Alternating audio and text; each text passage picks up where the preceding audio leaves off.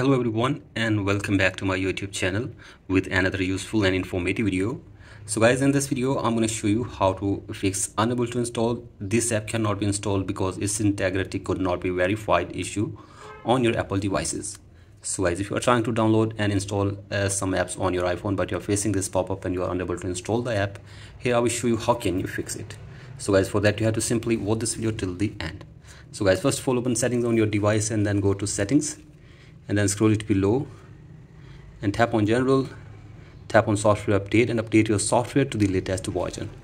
And after this, go back and tap on iPhone storage and make sure that there is enough space for you to install new apps on your iPhone. So guys, do this, and after this, go back and scroll it below, tap on date and time, and from here you have to simply set your date and time or turn on the toggle for set automatically. And after this, go back and tap on language and region, tap on region and select your country or region correctly. After this, go back and now tap on VPN and device management and make sure that there is no connected VPN on your device. So guys, do this, and after this, go back and tap on transfer or reset iPhone, tap on reset and reset network settings of your device and check if the problem is fixed or not. And if the problem is still there, then you have to go to screen time, and from here scroll it below, tap on content and privacy restrictions and turn off the toggle for content and privacy restrictions from here as well.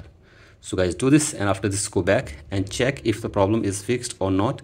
And if the problem is still there, then you have to open your profile and now scroll it below all the way and sign out your Apple ID from your device for one time. And after this, force restart your device for one time as well, and then you have to simply sign in your Apple ID again on your device. So guys, do this and check if the problem is fixed or not. And if the problem is still there, then you have to open App Support, and from here you have to simply contact the Apple support team for further information and help. So guys, hopefully they will try to fix this problem for you within 24 hours.